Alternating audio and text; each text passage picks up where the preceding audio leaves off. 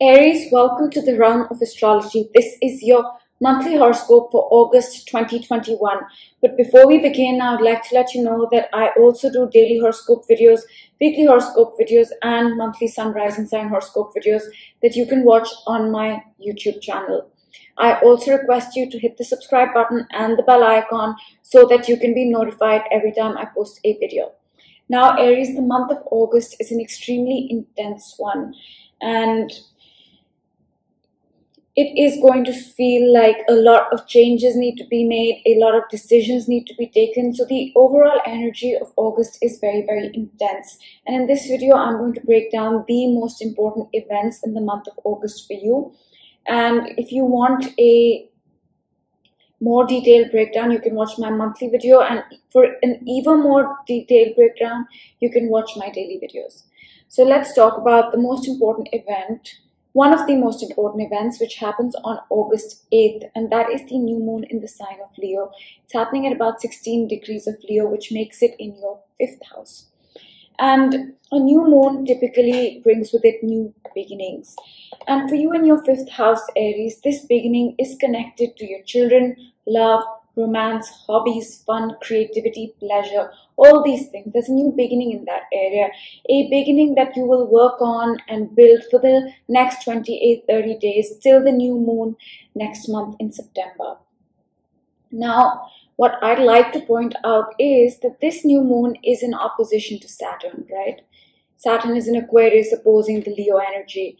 So what this means, Saturn is a planet of hard work, decisions, discipline. It can even bring with it delays and disappointments. So what this means is that this new moon, this new beginning in your house of love, romance, children, creativity, hobbies, fun, pleasure will be there, but it might require you to work hard, might require you to be disciplined or take certain decisions. Or it might even feel like that this beginning is not happening the way you want it to happen. And don't worry, Aries, this is not just for you. Everybody is going to face the Saturn opposition, right? So I just thought I'd mention that this new beginning, this new moon on August 8th might feel a little challenging because Saturn is in the opposite sign, asking the question, are you working hard enough? It can even bring delays. So that's something to watch out for. Now, the next important thing, Aries, happens on August 11th, and Mercury is going to change signs. Mercury right here is going to leave your 5th house and enter your 6th house. Now, Mercury is our mental energy. It's our mind. It's our communication. It's also our day-to-day routine, habits, and environment, right? So when Mercury changes signs, and in this case, it'll change houses for you, Aries, it is going to divert, or the focus of your mental energy, of your mind, your thinking, your communication is going to shift from children, love, romance, creativity to health and job and day-to-day routine. Could even be focused on diet, exercise, etc. And that's because Mercury is going to leave your 5th house and enter your 6th house. So till Mercury enters the sign of Libra, which will happen on August 30th. So for 20 days, starting on August 11th to about August 30th, you will be more focused on health, job, diet, day-to-day routine, exercise, habits, these sort of things for the next 20 days concerning your mental energy, concerning your thinking, your thought processes, your communication, all that stuff. And then on August 15th, Aries, we have the first quarter square of the moon.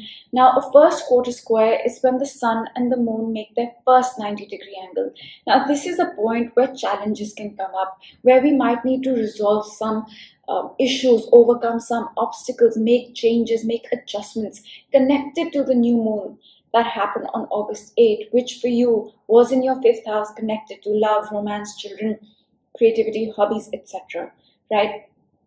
So this whole week, starting on August 15th, you might be making certain changes to that beginning. You know, if you've taken up a creative project, for example, you'll be assessing what is the best way to go about this project.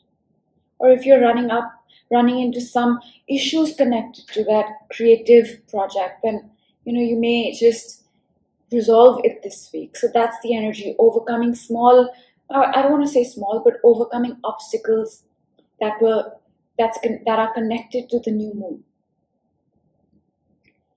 And soon after this, on August 16th, Venus is going to enter the sign of Libra.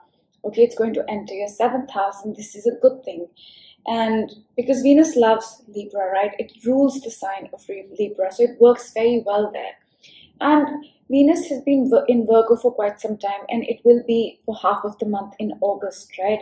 So till 16th August, the blessings, the gifts, all that you're going to receive because of Venus are connected to your health, job, diet, exercise, day-to-day routine. Right?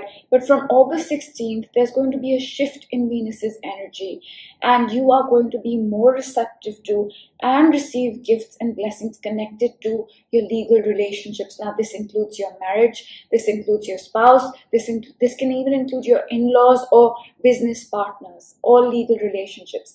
Venus is going to come in and bless that area of your life, even make you more receptive to that area of your life. And on August 19th, Aries, we have Uranus going retrograde. It's going to go retrograde in your 2nd house. And Uranus is the last outer planet to go retrograde. And what I mean by this is that at this point, Pluto is retrograde, Saturn, Jupiter, Neptune, Chiron, and now Uranus will be retrograde. And retrograde means a review process, right? A review period. We are reviewing the past, the recent past. So a lot of the events that you're seeing right now, we've seen glimpses of them before. We've been through them before. But now is the time to approach them with a different perspective. Retrogrades are also a time of karma, karmic rewards for the work we've done, or sometimes the work we haven't done. In that case, it's a feeling of, oh, I should have done that, right? So Uranus is going to go retrograde, and in your 2nd house, what is Uranus doing? Let's talk about that for a moment. Uranus is a planet that wants you to be your authentic self. That's what it wants the most, among other things. And for that reason, it can bring things into your life and get rid of things, right? And it can do this quite suddenly. So in your 2nd house is about money. It's about finances. It's about your material possessions. It's also the house of self-worth, values, and skills. So it could be, these are just examples, it could be there's a skill that will help you become your authentic self, then Uranus will get that into your life, right? Or if the way you approach your own self-worth is not that great, then Uranus might say, hey, you need to change the way you approach your self-worth, and I'm going to help you. And suddenly you'll start to feel better about your self-worth. So that's how Uranus functions, and the energy is unexpected, it's sudden. So now when it will go retrograde on August 19th, that this is the path that you will start to review along with all the other planets. And if you want to know what the long-term energies in your chart are, Aries, things like where Saturn is, where Uranus is, where Neptune, Pluto, all these planets are and what they mean, you can watch my long-term video, which should be out, and if it's not out already, it will be out soon. And that video talks about the energies you're dealing with for a longer period of time, say years on end. For example, Saturn can stay in a sign or a house, right? Saturn is here and can stay in a sign or a house for 3 years. So for those 3 years, certain themes in your life will be consistent. Although astrology will change day to day, week to week, month to month, that Saturn placement is not going to change for 3 years. It is going to be in your house for about 2.5, 3 years, that particular house.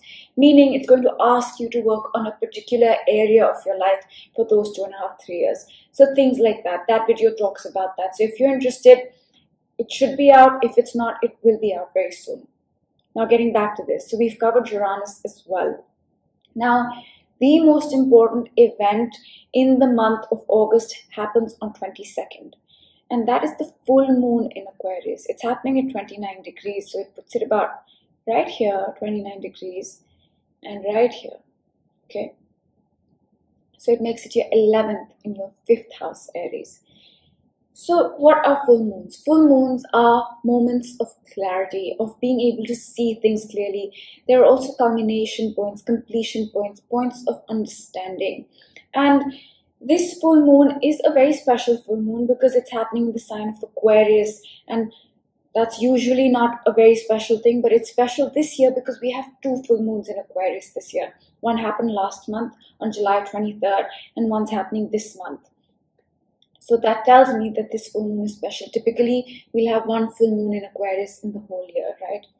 So that's something to think about. Now, this full moon is bringing to light a few things.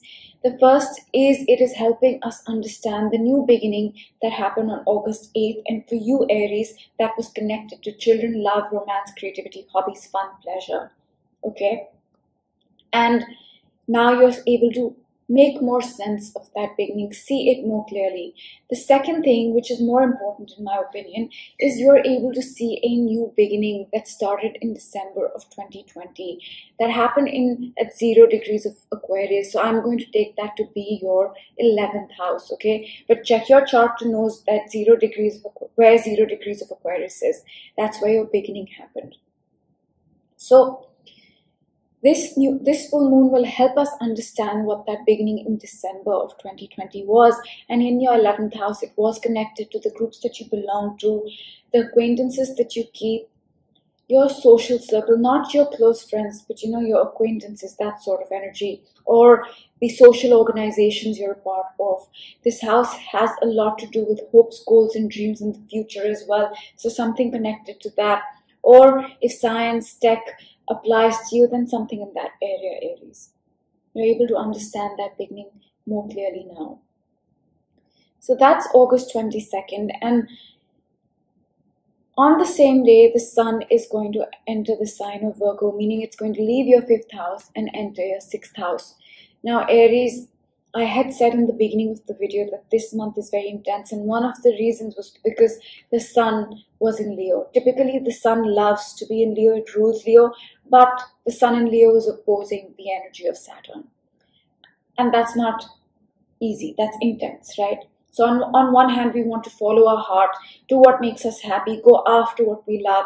But on the other hand, Saturn is there saying, hey, I know you want to do what you love, but what about the long term? Is it in alignment with your long term?